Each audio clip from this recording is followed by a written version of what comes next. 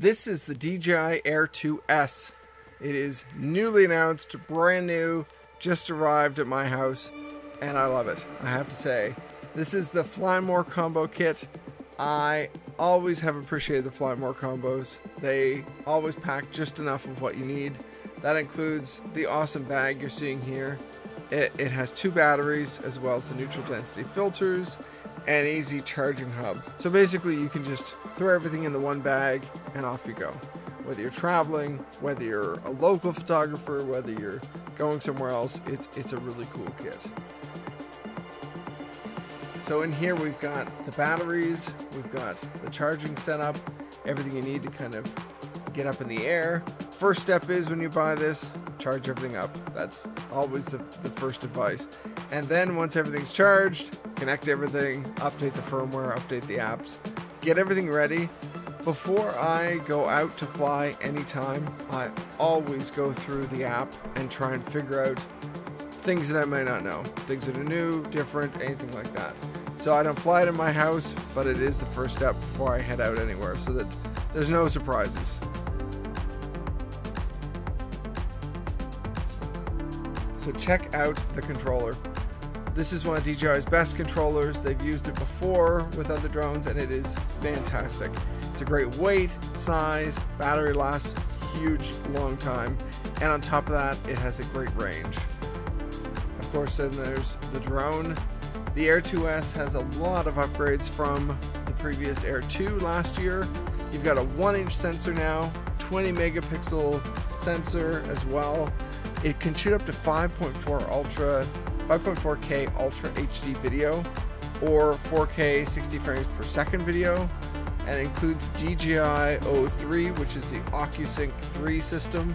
They've just renamed it O3. With 4 antennas, it can reach up to 12-kilometer range. And check out all the sensors.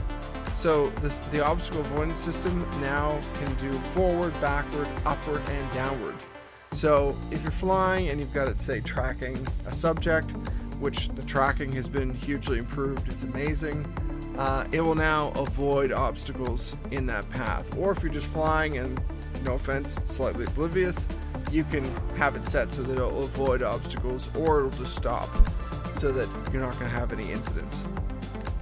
So great drone, a little bit bigger than the original Air, obviously. It's an improvement over the Air 2 from last year. I love these neutral density filters for anyone flying midday or bright sunlight. Easy way to get the f-stop exactly where you want it. Attaches very easily.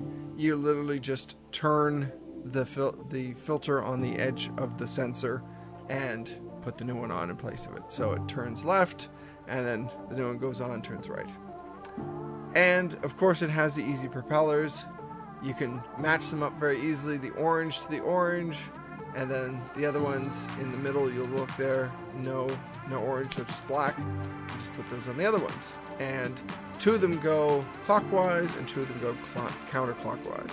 So that's literally just to get them on there so that they'll stay on there when you're flying. Really simple setup. The whole thing took me less than maybe 10 minutes for the whole setup. So basically get the propellers on, charge up your batteries, get your software updated, firmware, all that stuff. Highly recommend. So it's a pretty simple setup. If you've flown any of the other DJI drones, very similar. Flies really easily. Take off in a couple seconds and off you go.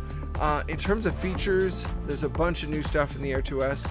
MasterShots is one of the big ones, so capture subject automatically, basically with a preset flight route. So you can set that for proximity, portrait, and landscape, and edit it within the app. I haven't actually tried this yet. It wasn't working for me in the test app, but it sounds incredible.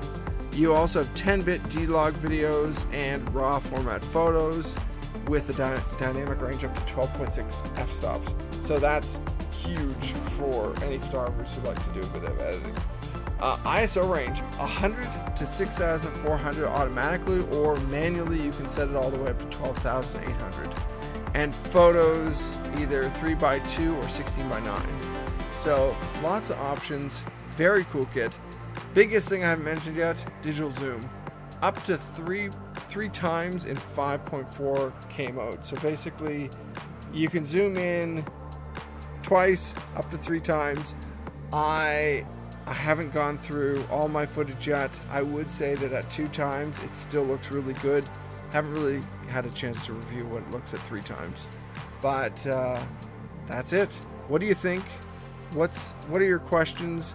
Anything you'd like to know, let me know, and I will respond. Just drop a comment down below, and I'll get back to you. Stay tuned for more footage. I will be shooting with this for the next few weeks, so I'll have lots of footage on my channels. Thanks for watching.